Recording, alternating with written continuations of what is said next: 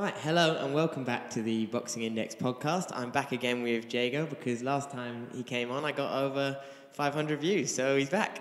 I was just going to say, it's very optimistic of you to be saying welcome back as if anyone's returning. as if we got people out there who are just like waiting for the next Boxing Index.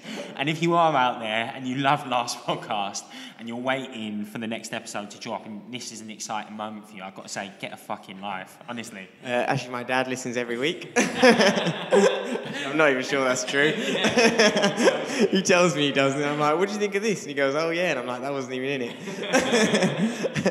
it. So we're just over a week on from almost 2 weeks on from the Whyte Povetkin fight, which was our last podcast, so we're going to go over the fallout from that a bit. How's the dust settled with you, Jago? Dust has settled very well, mate, have to say. Actually, that's a complete full-out lie. I've been very annoyed by a lot of the commentary afterwards, as I'm sure you have. We all found the Dillian Whyte-Frank Warren exchanges very amusing, I think. On both sides, I mean, Uncle Frank did come back with an absolute zinger. I'm not sure he had it in his locker. But I think that the criticism that has been levelled at Dillian Whyte on a number of levels for taking that fight is just frustrating as a fan, and also very hypocritical in that is the one fight, he is the one fighter that has consistently taken any fight that has been, put his way, has taken risks in this case, but also in his previous fights, against Parker and also Rivas, where he didn't have to take I mean, Parker, you could argue, was instrumental to kind of elevating him to becoming part of the top four. I'm not sure he was an out-and-out that we would be talking about the top four in the way we are had he not beaten Parker. But the Rivas fight and this fight just demonstrates him taking risks in difficult fights where he doesn't need to.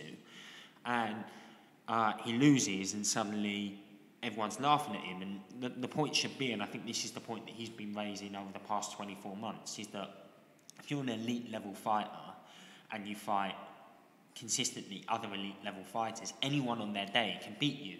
And that's all that's happened to him. So he suggests that, if you had a league, in the same way in other sports, football, whatever, when the top teams play each other, there's not always, over the course of the league, over 5 or 6 years, they all get victories against each other. Even lower teams beat higher up teams. And so when you're consistently fighting the best, it's common that you're going to, lose once in a while. And that's where we will praise, say, a fighter such as Lennox Lewis for the fact that he avenged every single loss in his career. But he still had losses against McCall and Rackman. And Rackman arguably is only a name because he beat Lennox Lewis. So I just think it's silly, the level of criticism he's got for taking a loss. Sorry, I know it's been a long answer, but I think there's a couple of points you brought up there. I think the Parker one's an interesting one that I've always thought about because, I do think I agree with you that elevated his status, but obviously just before he took the Parker fight, he was called by the WBC to fight Luis Ortiz, and then they said that was a final eliminator, similarly to the Rivas fight. And instead, he went and took the Parker fight because Parker was a bigger name in the UK, pay-per-view number, all that kind of stuff. Well, I'm guessing that's why he took it. That was maybe not his best decision. I like the fact that he fights people, good people all the time, but I think Ortiz would have been just as good an option, even not a better option. But in America, maybe not in England. And then, just a couple other points from that. What you just said, you're just talking about classic hindsight fans. They love it. Before it, all of the talk was Povetkin, why is he fighting a 40-year-old? Joshua's already beat him, pointless. Then it goes, oh, why is he taking that fight? That was too big a risk, and all the chatter just switches from one end to another. As you were saying with the whole fighting the best and how it happens in football, I think that's where all boxing really needs is a governing body, an overriding governing body, because one of the things that does make it interesting is the separate promotions and broadcasters and belts and all those kind of things. But in those kind of situations, there's no overriding governing body that's going to be able to put together any kind of system where the best are going to fight the best or where things that should happen. It's all just a free-for-all, Wild West, basically. Anyway, you look like you had something to say. No, I was just going to say, to take it back, I completely agree with that about your overarching governing body. Mine was just on a conceptual level. That if you had a system and this has been Dillian Whyte's point, he's like, I will fight anyone. And he said, I remember watching multiple interviews with him 18 months plus ago, he said, if I fought the 4 or 5 best fighters in the world 3 times each, he was like, I'll lose a couple, they'll lose a couple. My point being that in football, when we see the best teams play each other twice a season at least, you know, it's very common that all of the best teams have some wins, some losses. And we just accept that it's part and parcel of the fact that they're competing at the elite level. It's, you know, over 4 or 5 seasons, you're never going to have Man City beat all of the other, you know, top 6 home and away. We just accept that on a conceptual level, you're going to win some and lose some. And he's the closest to being in that kind of status where he's fighting the top. And you know, I agree with him. His point is this whole protecting your 0 losses is valuable. He's like, well, no, it shouldn't. If you're taking the right fights, you shouldn't have a 0. Yeah. Like, you're going to lose one at some point. And I think to your point, I mean, that's where in America you're seeing the rise, revenue-wise and also viewing-wise, of the UFC. It's fast approaching overtaking boxing.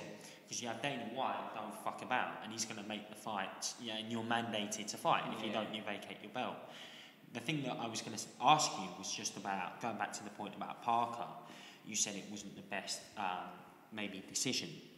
Obviously, Frank Warren came out after the loss and said that Dillian Whyte had been failed by Matchroom because for 500 of the days, and I'm paraphrasing here, but for 500 of the 1,000 days that, you know, he was mandatory, Fury was sat in a pub not training, and he got Fury the Wilder fight within 200 days of returning.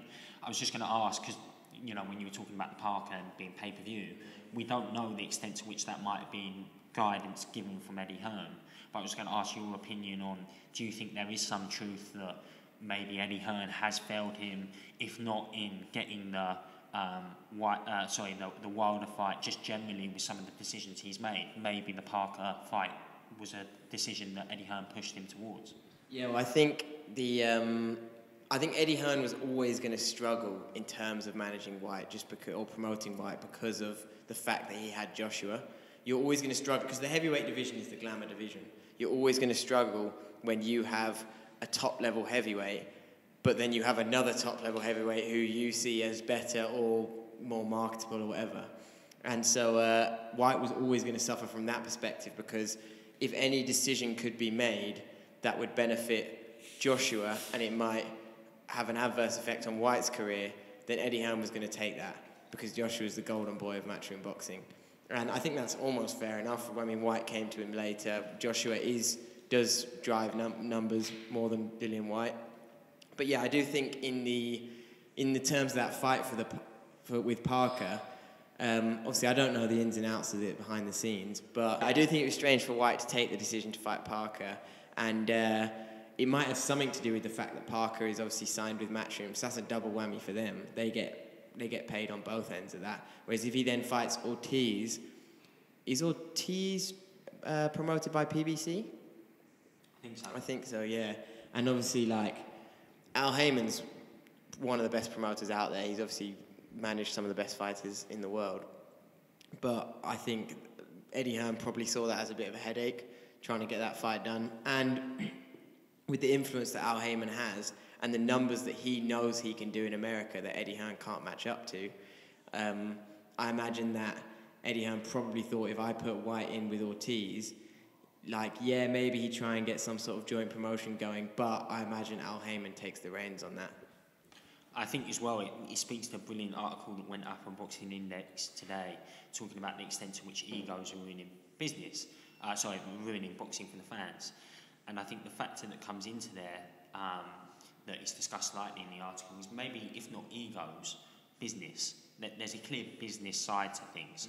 And so Eddie Hearn's interests are always going to be in protecting the matchroom revenue, etc. And so that very clearly might have motivated any advice that Dillian Whyte is given, any figures that Dillian Whyte is given. I mean, that's not criticism on Eddie Hearn, it's the same as everyone. The bottom line is the need to make the revenue. But there's a clear business competition in the sense of Eddie Hearn would obviously rather have Whyte fight, and this was before the launch, the actual launch of DAZN. I believe, before the venture into America. I think the deal was being signed around that point, but it definitely hadn't launched. So he clearly has a business preference. Well, yeah, thanks for shouting out my article I posted today. If you want to go check it out, it's on the Boxing Index. It's about whether egos are hindering boxing. So I think you can obviously raise questions over Eddie Hearn's dealing with Dillian Whyte, and whenever somebody waits that long for a mandatory position, whether it's in their hands or not, you're going to ask questions, because there were things that could have been done before that to have that mandatory position called earlier. And obviously now it's gone down the shitter, which I've got another article on the Boxing Index about delays, and how delays just seem to fuck everyone over in boxing, like they did with the Joshua Wilder fight. You remember when that was like the biggest talk on everyone's lips? But I think you can't have too much to go at Eddie Hearn just because Dillian Whyte is earning, like he's one of the only pay-per-view stars do not come around often in boxing, and I think we almost take it for advantage in England a little bit, because we do have quite a few at the moment who can, if they're in the right fights, be on pay-per-views. But Dillian Whyte's one of those guys where obviously he needs a competitive opponent. But like he had Oscar Rivas, he was good, a very good fighter, but he wasn't that well known, and that was a pay-per-view. And Eddie Hearn's done such a good job of marketing Dillian that he just didn't have before that. And I don't know whether Frank, because obviously the marketing power of Queensberry promotion just isn't really on that level. There's so many great fighters that Queensberry have that so many people just don't know about. Like Hamza Shearers, for example. How many people know in that super welterweight division in England about Anthony Fowler, Scott Fitzgerald, Ted Cheeseman, all of those guys? I personally think Hamza Shearers is a level above all those guys, and he's probably less well known. I completely agree. And I think it's obviously an easy kind of recourse, and Warren is a competitor. I was just interested on your kind of take on it. And again, it probably goes back to the hindsight point. It's very easy for Uncle Frank to say that, but the extent to which he even was able, the extent to which it was him that got Fury that Wilder deal, none of us know. I mean, Eddie Hearn keeps claiming that he's been told specifically not to deal with Frank over with regards to Tyson Fury. So. I personally agree with you. I think it's positioning and kind of rhetoric from Frank, which, I mean, is the right business move to be doing, but I can't see that there's a lot of truth behind it. Because Dillian Whyte, the fact of the matter is imagine after that loss to Joshua, Dillian Whyte had a sign with Queensberry. I know he never signed with Matchroom after the loss. He had kind of 3-fight deals, etc., for a long time. But imagine he'd, say, allied himself with Queensberry. Is there any conceivable way that he would be as big a household name or have as much money as he does now? Yeah, well, just for starters, who would he have fought?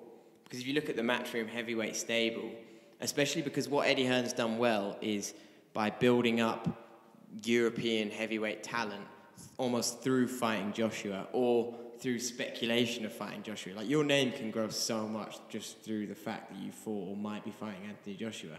And he's done that with the likes of Povetkin, Parker, all those guys. And then they've built this name in the UK and respect, and then he's gone on and given them to Dillian Whyte, and that creates a bigger fight there. Absolutely. And I think as well, like you say, I mean, you touch on the Matchroom stable is across all the weight divisions is incredible. In terms of not just their world level or European level, but the domestic level. I think as a fan personally, we're talking about heavyweights only, as say the Glamour division. I'm excited for the potential of some domestic level fights we can have. I don't think we've ever seen heavyweights of this quality, or at least a number of heavyweights of this quality fighting at domestic level. And bar Dubois and Joyce, who you might say are a level above domestic level, but ultimately are still fighting for the British heavyweight title when they fight each other, so must be classed at. Every single one of them, of that kind of domestic level fighter, is signed at Matchroom. Yeah, I mean, you almost feel sorry for someone like Dave Allen, because obviously he's coming along saying, all I want is a British title, that's like my aim.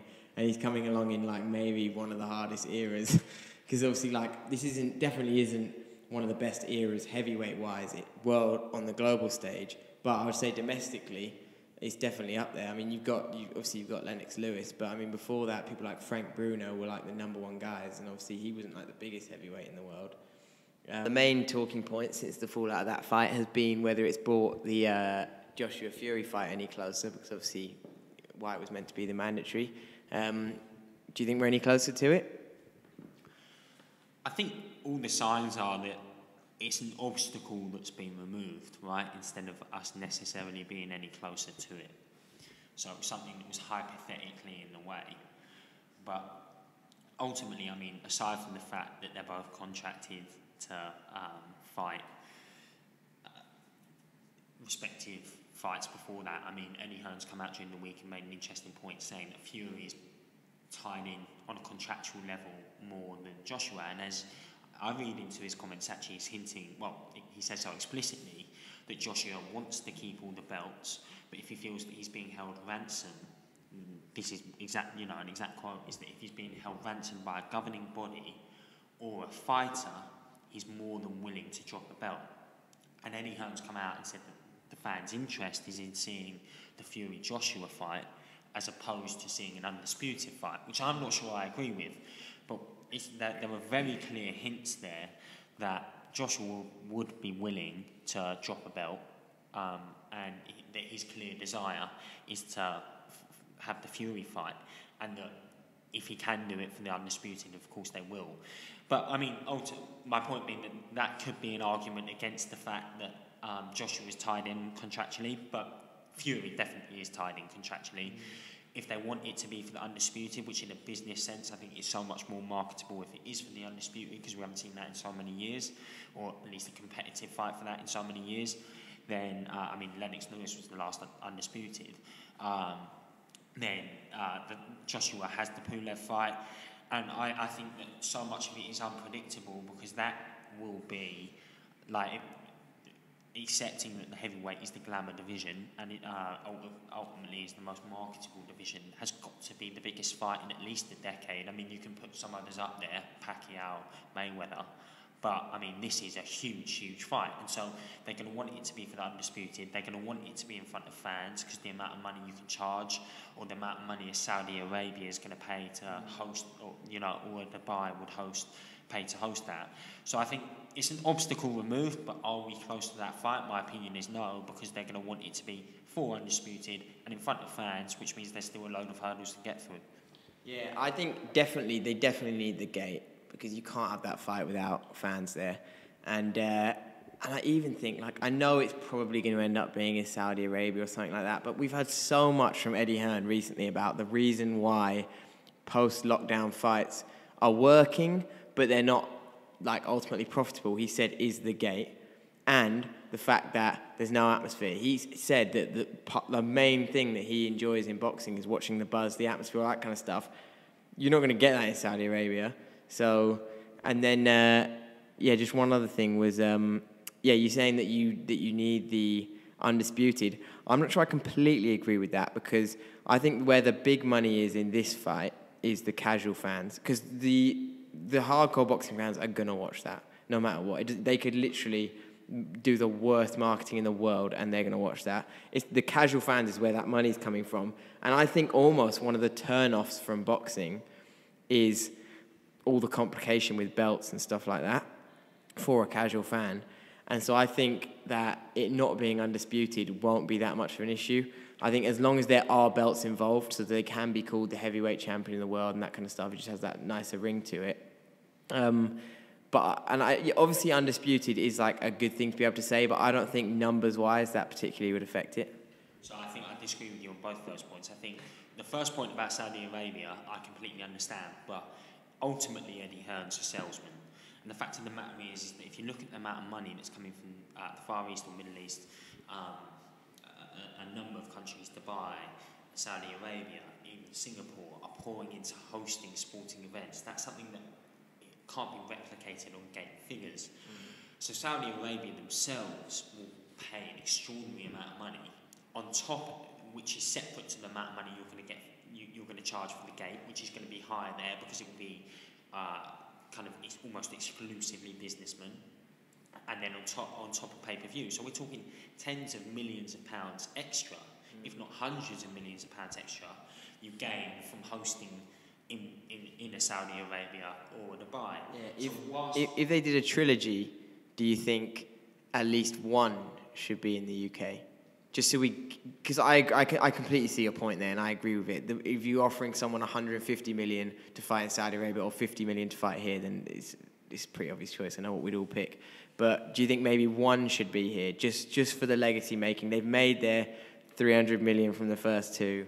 I mean, the obvious answer we want to hear as fans is yes, but whether, again, it's like betting on, the only thing that's, I think, less predictable than betting on COVID is betting on Tyson Fury. I mean, if he does Joshua, can we bet that he wants to do another one? Yeah. I mean, he might want to do it in a car park, and that's the kind of thing that he'd stipulate, is that let's do it in a UK car park. I think the second point you raised was about undisputed, and I would argue that actually it's the opposite way around. So I agree with you, the big money's in the casual fans. But your point was that you think the purist boxing fans, at least as I understood it, are the ones that would care about undisputed. And for the casual fans, they wouldn't. I'd say it's the other one. I think an out-and-out boxing fans, they're the ones that would be like, okay, it's cool to see it for the undisputed, but we just want to see Fury and Joshua get on. For the casual fan, the commercial value, I believe, in being able to label that as undisputed, and to be able to market it as being to crown the first undisputed heavyweight champion since Lennox Lewis in 30, 40 years, whatever, however long it's been now. And to be able to kind of purely market it based on factors, this is the guy that holds one belt versus, but coming from a standpoint of, imagine someone that knows nothing about boxing, it's like heavyweights, the biggest guys, the guy that holds one belt versus the guy that holds three, to unify everything, to become the best fighter in the world, like on a very simple marketing level for someone that has no interest in boxing. I mean, even saying those words, it sounds like a WWE intro, right? It doesn't sound, but that is what's going to appeal to the fan. And I definitely think that any commercial analysis would believe that you're going to add value to it for it being undisputed. Yeah, I guess, I see your point in that it almost has that UFC thing of one name, one champion, all that kind of stuff. What Wilder always used to say. Now, unfortunately for him, he's probably not going to be involved. One of the other big things that's come out of this is, so obviously with Whyte losing, that takes out the... Because if they both got their first, well, not mandatory, contractual fights. I guess for Joshua it's a mandatory, but it's also contracted. So yeah, you got the Pulev, the Wilder. Then after that was going to come Whyte, Usyk, and then we were going to be able to make this fight. Why are you looking at that? No, as in Whyte for Fury and Usyk for Joshua. What I have seen said is that because, and this is sort of going back to the whole undisputed thing, because Whyte is out of the way, the risk for Joshua fighting Usyk, when he's a bit of an unknown entity at heavyweight, he could be better. Nobody knows. Like Eddie Hearn cannot say that Joshua definitely wins that fight because nobody knows, because nobody really knows what Usyk can do at heavyweight yet. And that might just be too much of a risk to that undisputed fight, or not undisputed, that Fury-Joshua fight, because it does take marketability off it if he loses to Usyk. And so they were saying, obviously, they might vacate that WBO belt and just go for the fight. And then Usyk is the number one challenger. Daniel Dubois has recently been named in the rankings the number 2 challenger, despite having not fought. I get that he's one of the brightest talents in the heavyweight division. He's like meant to be the guy. He's got the same kind of hype that Joshua had coming up. But to not have fought anyone in the WBO's top 10 rankings and then to be placed number 2 really confuses me. What do you think of that? Obviously it's confusing, but I mean, I think anyone that's followed boxing for any period of time understands that it's probably one of the least confusing aspects of boxing. I mean, sometimes we all watch fights, and I mean, I'm used to watching fights and arguing with people who I'm watching with, because everyone I seem to be friends with is argumentative, and I'm quite passive, and they always draw me in. Literally everyone in the world is argumentative other than me, and I just respond. And sometimes, I mean, the judges obviously have clearly been watching different fights, not only to me, but to each other. So I think it's, it's one of those things where obviously it's completely ridiculous. Yeah, I mean, I think the WBO are seeing money signs, aren't they? That big commission for the Usyk Dubois fight. I mean, absolutely. But is it ridiculous? Yes. Is it surprising? On a level of things that surprise me in boxing, it's probably at a 3 out of 10. I mean, it's a good fight, but for him to leapfrog Joseph Parker, I just find so weird. Because Usyk Joseph Parker's a great fight as well. I don't know if it's more marketable, but it's a great fight. And exactly, I mean, I'm not sure I'm a casual fan, but it's I personally think for people that invest in boxing, I'd rather see the Parker fight first, because they're closer in age. Yeah. They're closer in stage, because Parker's 26, right? 28? I don't know, mid to late 20s. I was under the impression he's 26. Yeah. And so still has a lot of, he was a champion at a relatively young age, and still has a lot of kind of mileage in the tank. And that if we're looking at the future, like you say, Usyk's unproven, but has, is much closer in terms of the next generation than is much closer to Dubois. I think if we were going to pick out 2 names that we'd say in 5 or 6 years, once we've seen the back of Fury, Wilder, and Joshua, and even Whyte, who are gone, who are the next 2 leading lights, it's going to be Dubois and Parker. Yeah. And so I anticipate that almost being a rivalry in the long run. And I think from a purist standpoint, I don't know again about the casual fan, but I would have assumed that would be a kind of bigger, more interesting fight than Usyk. Yeah, I'd have to agree with that. Those two definitely seem like they will be leading the way for the next generation. Yeah, because Parker came into the scene quite early. The other one's obviously Hrgović. I imagine he'll get in the mix.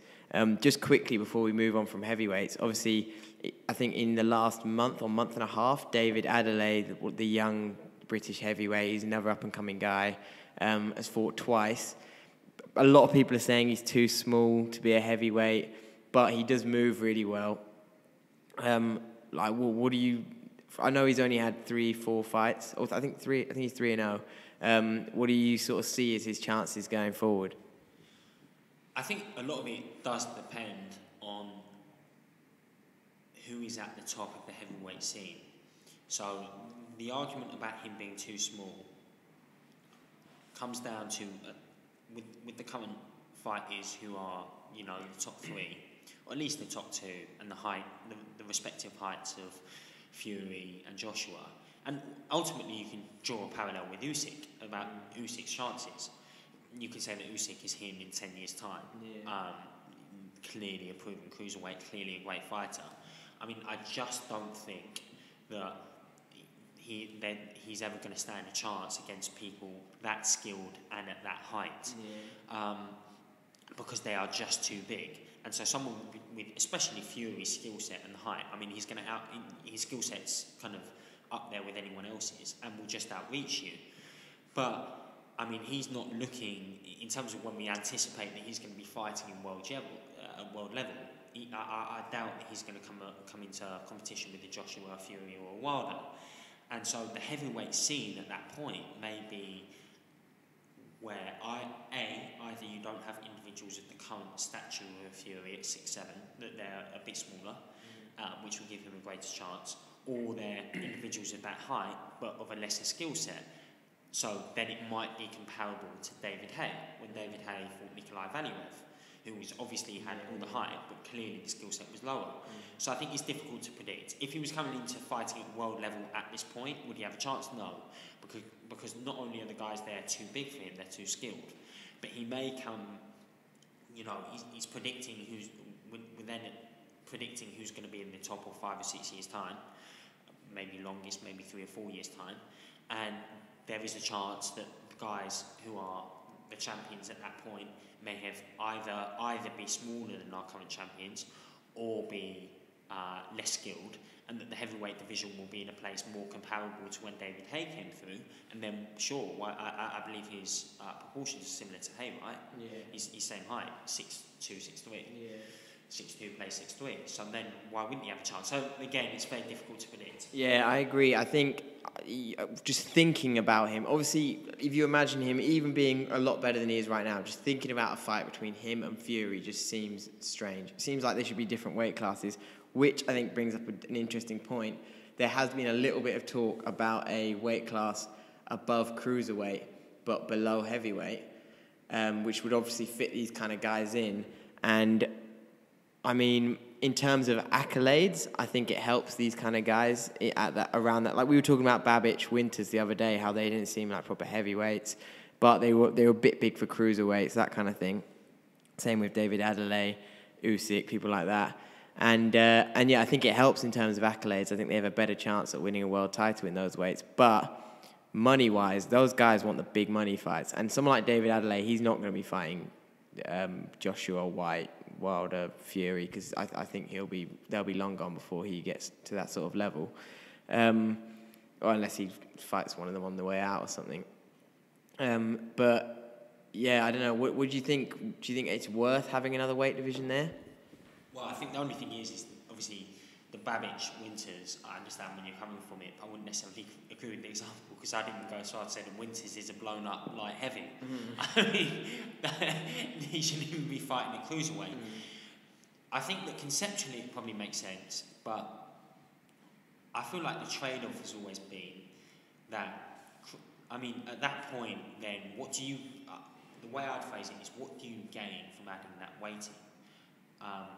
In that the theoretical trade-off, and I know you're not a big fan of cruiserweight, and I am, but purely because my weight and my height has always put me in the cruiserweight division. So it's what I maintain interest in is that at cruiserweight versus heavyweight, you have the trade-off of cruisers are your 6'2", 6'3", so a guy that's, if you saw out and about, is tall, but he's not super tall, and the trade-off is meant to be that you have increased speed, and and then versus heavyweight, which is the giants and the real power.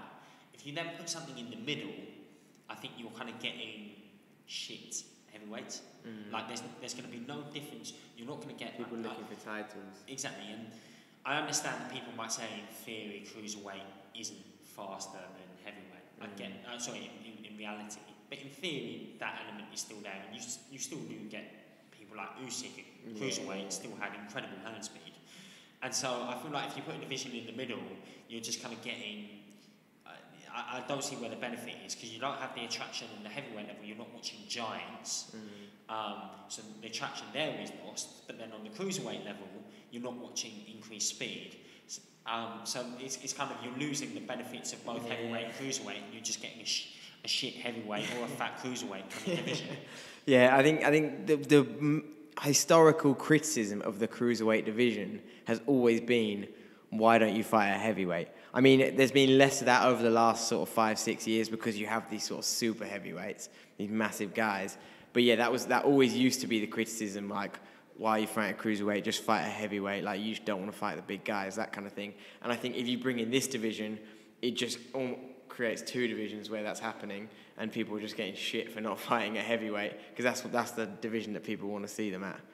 Another one of the little stories that's come out of it was Babic. Everyone loved him. Jago in particular. So what are your thoughts on his future in sport? Well, so I'm very excited for Alen Babic. I don't like how you said it was a little story. I thought that was arguably the emergence of Alen the Savage Babic was even a bigger story than Whyte being knocked out. I spent the majority of my night sleepless just at the thoughts of Babic. I think, though, unfortunately, what we've seen, and again we've seen the mind of Eddie Hearn probably work here, is that Hearn's talked about, because after that fight, Babic was obviously trending on social media. I think the figures were 3.5 million tweets put out. 2.5 of those were mine, but still 1.5 million on other people. For anyone that's listening, Jago_Thomas on Instagram, get involved. But the talk was about him elevating to that big level, and Hearn has said that he's going to put him through some domestic fights first, that he's not ready to fight a Hearn. I was about to say, he's had 3 fights? But also, I mean, so obviously, clearly it's jumping the gun. But what we're seeing very clearly from Eddie Hearn, the way Hearn's mind is working here, is to kind of milk the cash cow. So it makes sense for him to put him on 4 or 5 undercards, let him knock people out. Because, I mean, he basically beat up a blown up, like I said, light heavyweight. And so you can't judge anything. So it makes sense on a business level to kind of drag it out a little bit before he puts him in, because there's a lot of money to be made from this guy. I mean, you can put him on undercards. In 3 or 4 fights' time, he could be a chief support on an undercard. And if not, he's an exciting... Like, when the guy's trending on Twitter, and he was the second fight of the evening, you know, he was low down on the card, and his name's trending on Twitter. I mean, he's clearly valuable. So it makes sense from a money standpoint with Hearn. As much as I love him, my prediction for him would be, I think the parallel that I would draw is maybe a Kimbo Slice in the UFC. So Kimbo Slice, who built his name up in kind of street fights on Facebook and had that online community. And Dana Whyte famously was very critical of him and said that the famous line that Dana Whyte, president of the UFC, kind of trotted out was that Kimbo will always be the toughest guy at a barbecue, but will never be an elite level fighter. And the idea being, in terms of pure heart and spirit, and in a street fight will do very well. But when you get into a disciplined professional martial arts, there's going to be people that outskill him. And was then Kimbo Slice was invited on Ultimate Fighter 13 or 14 and got beaten up. Went out in the first round and fought in the UFC for like 3 fights and lost the last 2. And it was proven, like, a very good street fighter, but disciplined professional martial arts is very different to fighting in the street. There's levels. And not even that it's necessarily levels, because I think the hardest guy at the barbecue, Dana Whyte was saying, even if you met one of these guys on the street, you may be able to do damage, but street fighting to professional martial arts is very different. And I think that's where Babic, unfortunately, is at, is that, the guy clearly has a load of heart. His experience comes not from training, comes from working nightclub doors in Croatia. So he's undoubtedly, I think the parallel is very similar to Kimbo Slice. I think that he's going to get found out at this level, and especially boxing is arguably, there's the ground level to UFC, but the sweet science of boxing, he'll get found out. So I think, as exciting as he is, he's not someone for us to watch. He's someone for us to enjoy on undercards. I think Eddie Hearn will put him on a load of undercards rather than throwing him in at the deep end, because from a commercial point of view, that makes sense. And I think we can just enjoy him scrapping and being a street fighter in the ring. I think he'll have 4 or 5 good victories in undercard, and I think as soon as you put him up against a decent boxer, he'll get found out. Yeah, well, I think Eddie Hearn loves that domestic side to the heavyweight division, doesn't he? He loves sticking it on the undercard because it's just an attraction. I reckon we'll see him in with Tom Little, Dave Allen, David Price, just all of them. Maybe Nick Webb. Just throw him in with all of them. But yeah, I'm excited to see where he goes. But yeah, before we finish, just quickly, Teofimo Lopez, Lomachenko. What are your predictions for that fight? Obviously, we'll talk about it more in later podcasts because it's not been properly signed yet, but we'll just touch on it now. I think great fight, but how can you look past Lomachenko?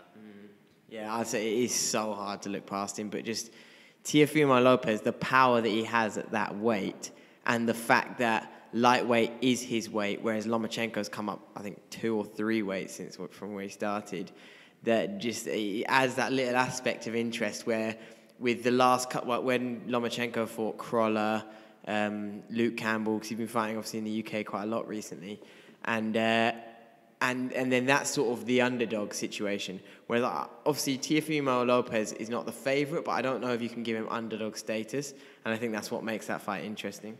And then also another one we'll quickly talk about, was we just touched on Luke Campbell there. He might be fighting Ryan Garcia, obviously a bit of a social media star, hanging out with all those social media lot in LA. I mean, I'm not a big fan of that personally. I think if you're a boxer, you should be a boxer. I think it takes a certain personality to be a boxer, and I almost think that you need it. Like, you've seen Tommy Fury come out of Love Island.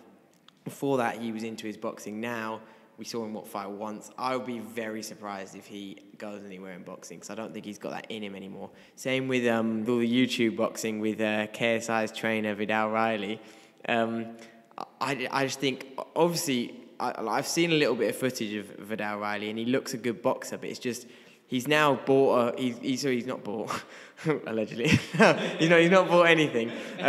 He's become like big on social media. I think he's got like over 1 million YouTube subscribers, Instagram, all that. I think he makes a bit of music, and it just I think you need that desire in boxing, that you need to make your money from boxing to get somewhere. And I think people like that just are gonna struggle. And I think Ryan Garcia is a great talent. He's obviously won some national championships as an amateur in America, all that kind of stuff. But I just think someone like Luke Campbell, he's been in the game so long. He's so well schooled. He's dealt with much better boxers than Ryan Garcia. He obviously went 12 rounds with Lomachenko, and I just think Ryan Garcia is going to get found out.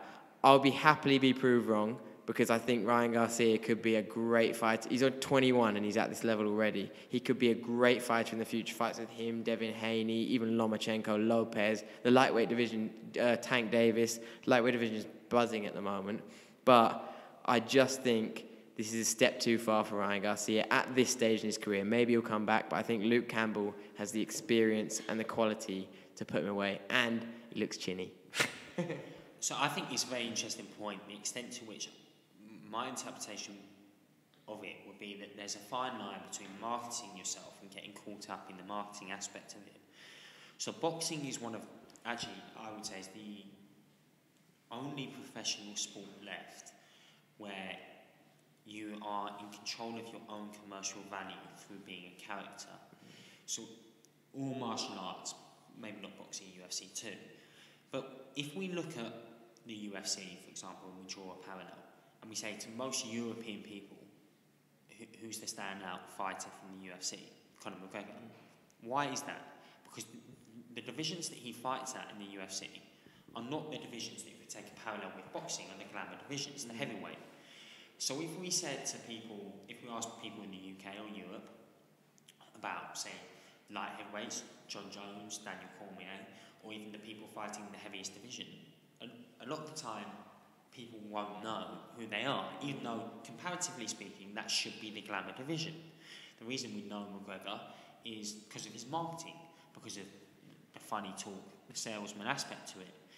So we have to accept that in martial arts, that's the last remaining sport where if you're a character and an individual, you make people laugh, you engage in antics, that can elevate your earnings and your potential.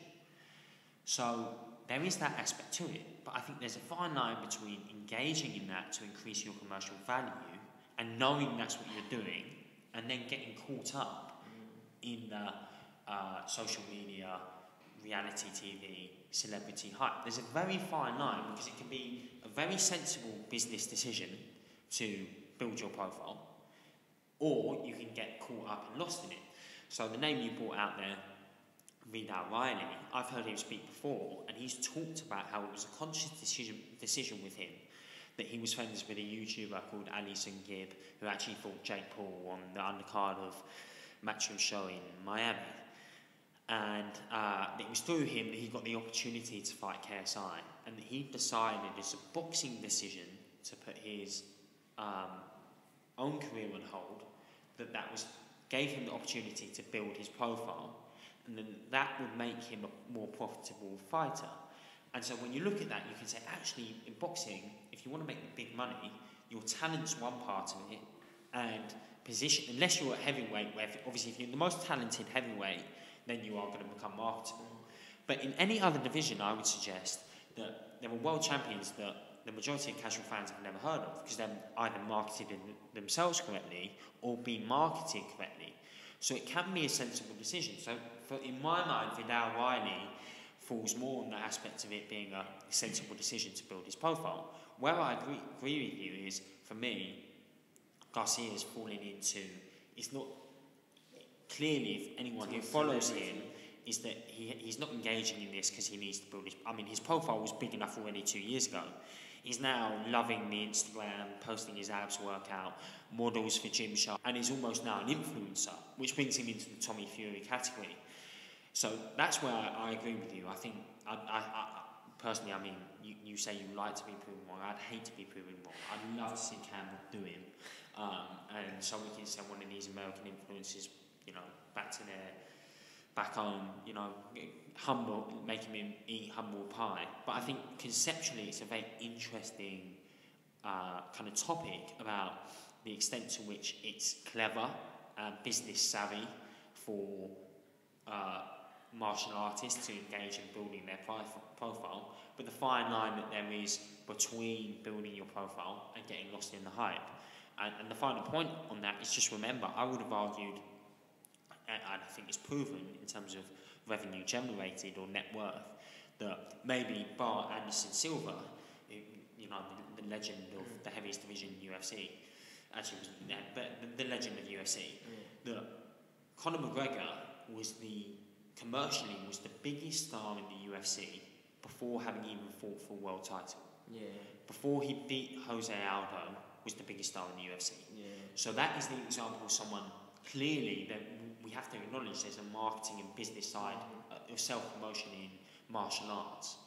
But there's a very fine line, as I said, and I think conceptually that's an interesting argument, is how do you navigate that of building your profile, building your enterprise value or commercial image versus getting lost up in it? Yeah, I think with the whole Conor, obviously I don't know too much about the UFC, but with the whole Conor McGregor situation, that seemed that his commercial value and his entertainment value came from his involvement with the UFC, as in him chatting shit to other fighters and doing all this crazy stuff at press conferences. Ryan Garcia seems like he's just got so caught up in this celebrity life. He's in LA with all these YouTubers and sort of being in their videos and getting paparazzi and all that kind of rubbish. And I just think, I also want to make clear, when I said I'd love to be proved wrong, I do want Luke Campbell to win this fight. I think he really deserves it. I think he's fought at a high level for so long, and I'd love to see him win a world title. I think he dispatches Ryan Garcia and Devin Haney and gets that WBC world title. It's slightly frustrating that they kind of ruined it in that division with the whole franchise thing, because it will put like a little bit of a pin in him winning WBC world title if he does do it. What I meant by being proved wrong is that if Ryan Garcia does beat Luke Campbell at this age, then he will go on to do great things. That will prove he's a great fighter, because Luke Campbell has proved that he's a world-class fighter. He just hasn't quite had that edge. I feel bad for him that originally it was obviously called with Javier Fortuna, and I thought that was an obvious win for Luke Campbell. And now it's obviously WBC, you know what they're like. You can change their minds every 5 minutes. But yeah, I'd say that's all we've got to talk about today on the Boxing Index podcast. It's gone slightly longer today. Any parting thoughts, Jago? Make sure to follow the socials, Jago_Thomas. Other than that, if anyone is still listening at this point, please inbox me on that social. Let me know that we still do have active listeners. Because otherwise, probably what we do next time is we do the first 20 minutes really seriously. We want to establish where people stop listening. So if you are still listening, comment where you stop listening. If you're still listening at this point, inbox us both on social media, and we will actually invest in a prize for you. Yeah, and let's hopefully get. Last time I think when Jago came on, we hit 550, which was a record for the Boxing Index views-wise. So let's try and hit 750 on this one. And like it if you did like it, and subscribe if you want to subscribe. Go check out our most recent articles on the boxingindex.co.uk and follow us at Boxing Index on whatever social medias. And thanks for listening. Cheers. Bye.